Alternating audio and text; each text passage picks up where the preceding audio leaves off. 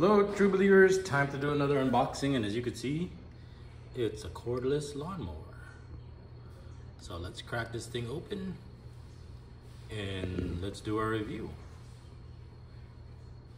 So here it is, opening it for the very first time. Let's see what we get with it.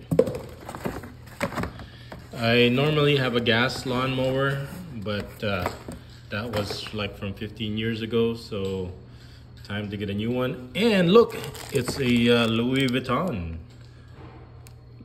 electric lawnmower. So everything's going electric now. So instead of, I don't get this one. Since everything's going electric, even cars, I said, might as well get together with the technology and go with an electric instead of a gas and see if it's better or not. So these are, it looks like these are the handles, these are the, so here's the unit itself, it looks like.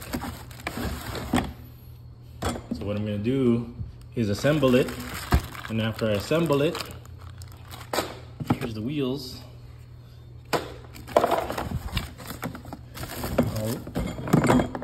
There. And possibly take it out for a test drive.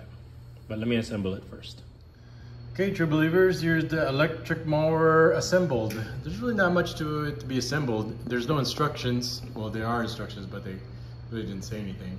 So all I did was the handle. So installed the handle, put this catcher together, which we're not probably going to use that much. So this, you can release this and you can remove it. So I'm not going to use that because I'm rather just let the grass mulch itself. And here it is. So there's not much to it. So here's the control handle over here. So I think what you do is you press this button and then crank it so it'll engage with, so I assume that's what it's for, why there's a button there. So push it and then pull it so it'll turn on. So I have the batteries charging over here. So there's two of them. So there's two lithium batteries, and this is Chinese batteries, so I'm not expecting them to last long. So it's supposed to go in here. So you put both of them there once they're charged, and then I think you put this in here or there so that way it'll engage. So it's like a safety. So put that in there. Boom. Put the batteries in there. Boom. Push the button up there. Push the button up here. Crank the handle, and it should start spinning. So let's take a look at the undercarriage itself.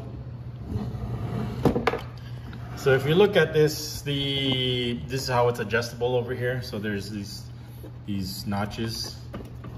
So you have low, medium, and high. So it's just only got 3. I think there's 3 in here.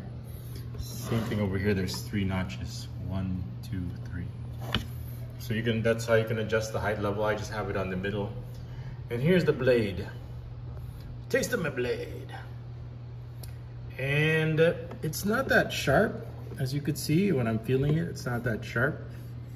But I guess if this thing is spinning fast enough with an electric motor, it'll cut anything. But I am feeling it. It's not that sharp. So there. So that's what the blade looks like with the attached to the motor. And that's pretty much it. The instructions don't help you that much. Whoever made this manual wasn't really. There's some extras. I have no idea what they are for.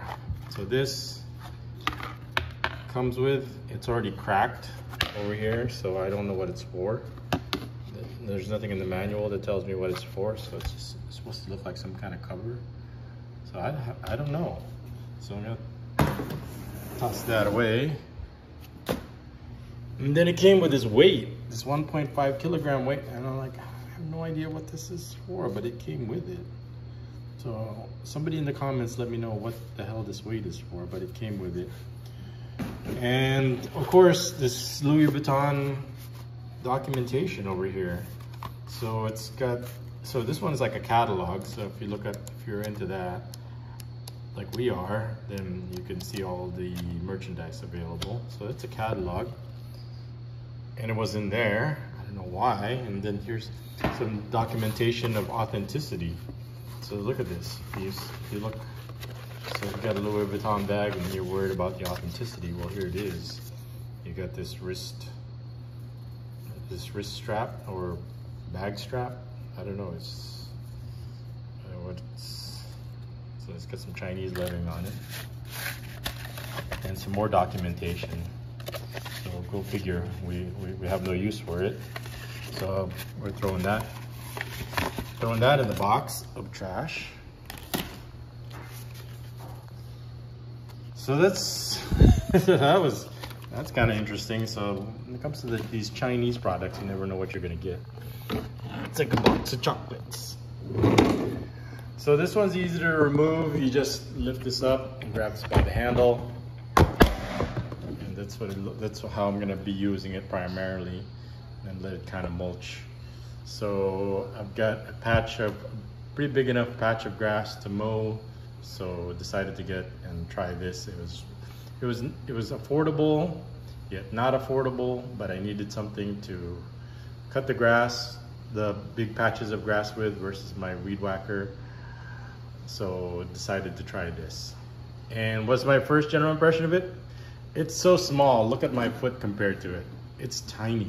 It looks like something you'd give like kids when they're young as like a toy lawnmower. And it's just as light also. Look at the plastic, all plastic quality Chinesium construction here. So number one, it's tiny. Look how tiny it is. Look how it is compared to my hand. Look how far the wheels are. So it's tiny. And the other thing is it's light. So I don't know if that's a good thing or a bad thing, but it is very light. There's no carburetor or other metal other than the blade motor mechanism housing itself. So those are the two things I notice about it. It's number one, very flimsy, cheap Chinese plastic quality.